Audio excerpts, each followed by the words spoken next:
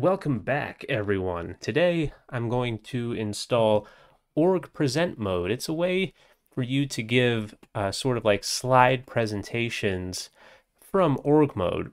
And one of the only things you really can't do from org mode is take a hot bath or have it bring you a cold beer or something like that. But you never know.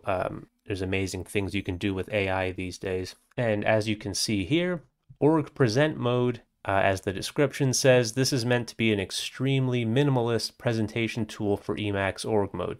Simply lay out your presentation with each slide under a top-level header, and if you watch my videos, you know what a top-level header is. Start the minor mode with org present, and page through each slide with left-right keys. Simple. And of course, all of my viewers are familiar with org mode. I think all my viewers are incredibly savvy with all this stuff. And the philosophy here says most of the time I'm giving a talk, it is a work in progress, and I want to be able to edit as I go along. Also to split my frame and work on code examples with my slides still visible. Yes, this is something you can do with org Babel. You can actually have code snippets in your org document and split them off into another frame and work on them as if they were just individual files with code in them, and you'll have all the normal abilities that you would have when you're doing normal code editing. It's pretty cool. So that might be something we'll look at in another video. But we're going to go ahead and get this installed here. It looks like it's in the non-GNU Alpa package directory, so I've got that all ready here. So let's actually just install it and see what happens. Oh, why don't I turn on my keys? Okay, so meta X. Let's do package refresh contents to update the cache. Okay, package refresh done. Now let's meta X and package install org present. There it is. Package org present installed. All right, so now I believe everything else is just configuration. So that's it for the video, folks. Well, let's actually jump in and see what we can do here. Okay, I'm going to go into the temp directory like I like to do. Create a file called presentation.org. I think we can turn off screen key. All right, so let's give this a title. My great presentation. Installation. Configuration. So now I've got two top-level headers here.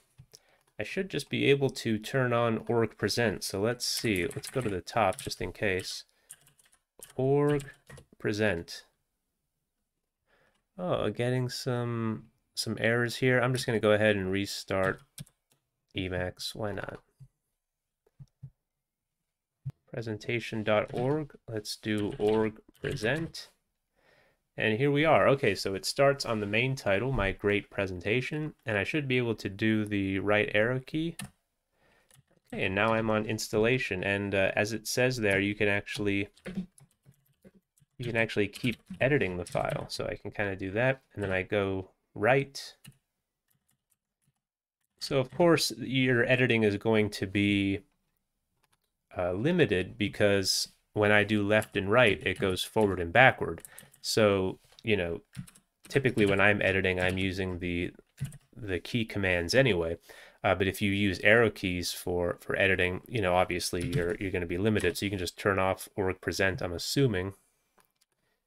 Can you? Let's see.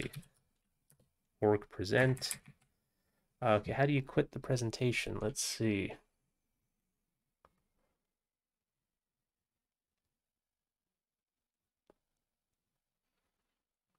Here it is. Control C, Control Q to quit, which will bring you back to regular org mode. So Control C, Control Q, and here we are. We're back. So yeah, you can edit in the org present when the buffer has taken over, but let's actually do what he talked about. Let's break off some code into another window. Okay, so let's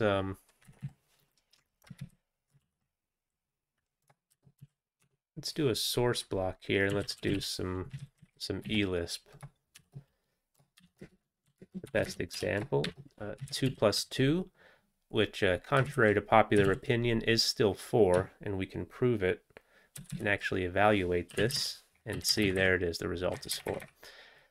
All right, so let's do Control C and a single quote, and you see it broke it off into another frame, so you can actually do some actual eLisp editing right here from inside your org mode file, but it looks like it's just in its own file.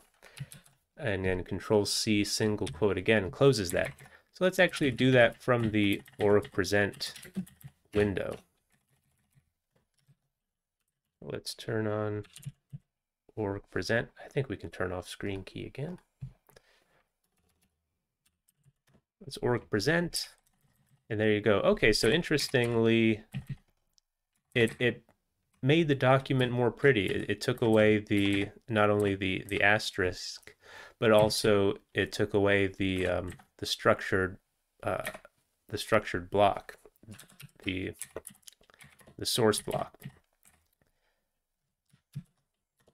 That makes it look a little nicer. So let's say now you're giving a presentation and you wanted to actually edit this code block. So I wonder if I do Control C single quote. Yes, it does. So you can actually be giving your presentation and come off to the side here and do some, some Emacs Lisp coding live demo. I'm not sure why it does that in my Emacs Lisp editing mode. When I do a return, it jumps it like several tabs ahead. It must be a setting or something I've got wrong in there. But anyway, so now when I do Control XE, you see you can evaluate, you can do all the things you do in your regular eLisp editing mode, but you're doing it from inside your org mode file and also right inside your presentation. And so of course org babel works for all kinds of languages, not just the Emacs Lisp. So if you're doing JavaScript, you could just like put that in there, or PHP, HTML. You can kind of do whatever you want. So if we actually pop this off into so now you see it put us into the whatever default HTML mode I have in here. So you can actually do your HTML. So I think you get the picture there. So that's pretty cool. Yeah, so basically I really like this. I think this is pretty awesome. I could definitely see myself using this for videos in the future. And you can see here there's lots of different ways to configure it. Yeah, and you can watch the System Crafters video. He goes into much more depth about configuring it, and so that is something that I'll probably check out as well. So there you go, org present. I like it, and might keep playing around with it. But I think I'll leave the video there. The installation was very quick and painless, as you saw, and there's more configurations to do. So I will jump out of here and leave the video right there. While I'm here, I'm going to give a little plug to my Substack, where I've changed it around a little bit. I'm going to be publishing more creative writing there, because you get enough of my opinion, in my videos here, I think, which is just mostly Emacs stuff, I don't really have any other opinions about anything. So if you want to check that out, there'll be a link in the description to my Substack. And I will catch you all next time.